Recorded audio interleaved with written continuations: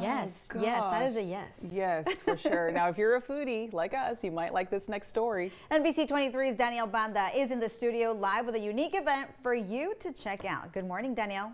Morning, yeah. The Harley-Davidson team says Saturdays are for smoking when something's on the barbecue pit, and that's exactly what you're going to find at this event. It's called Bikes and Brats, and it's all about cooking up some delicious bratwurst and smoked sausage. Now, if you're not too familiar with bratwurst, basically it's a German sausage that's made of pork, beer, veal. I mean, there are a lot of different ways that you can whip it up, and what better way to do that rather than with a big party for all in the RGV to attend, right? Plus, all the motorcycle lovers out there really going to enjoy the fact that there will be a special giveaway opportunity to possibly win, get this, a brand new Harley-Davidson Pan America on site. It's a great occasion for everyone in the Valley to check out, and certainly we hope you do so. So be sure to visit their McAllen location. Again, it's happening this Saturday. It's all kicking off at 10 in the morning, and you can visit their website for all the info on what you can expect while you're there on site. Ooh, man, imagine if you won the bike. What would you guys do with it?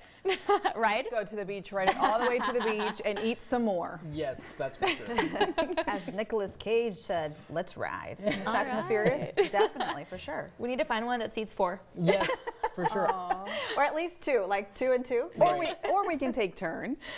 I've seen those tricycle ones. Yeah. You know, it's like 2 wheels in the back. That seems a little bit more safer and more, Yeah. I don't think I can hold it up right. I don't think I'm strong enough. I second that. Yes, you are.